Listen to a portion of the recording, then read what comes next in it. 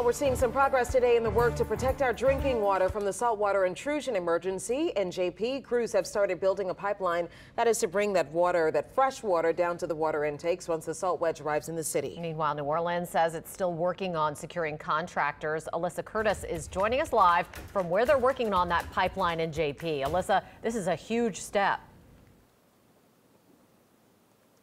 Katie, Charisse, not only is this a huge step, but this is extremely good news because that salt water is just not slowing down as it moves up the Mississippi River. So this will ensure that the West Bank's water will stay safe and clean of that salt water. I want to give you a look at what this looks like right now.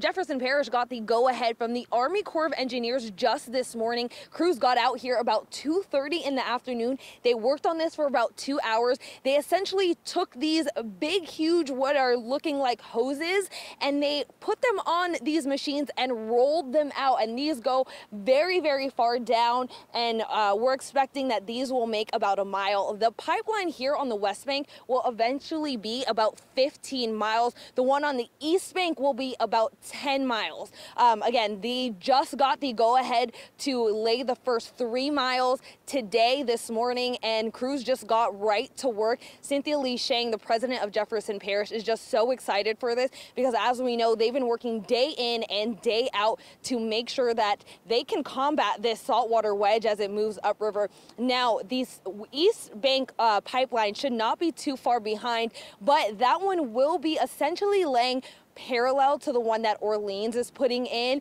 So Cynthia Lee Shang says that that one is taking just a little bit more collaboration, of course, with Orleans and Sewerage and Water Board, because they have to talk to these properties. They have to talk to just more people to collaborate to make sure that they are able to lay both of these pipes down parallel to each other and just make sure everyone is in coordination and collaboration when it comes to this. But again, this is just a huge step forward in this process. They're hoping to get the green light for the next few steps, including getting some more of this pipe laid down. But they said the good news is that they should be done with the whole entire thing before that saltwater wedge reaches this area. But in case it doesn't, they should be able to pull water, clean water from upriver while this is still in progress. So very good news here. Of course, we are still waiting to hear more from the Orleans Parish regarding the pipeline over there. They are working to get contractors laid down and kind of secured, but we are hoping to get more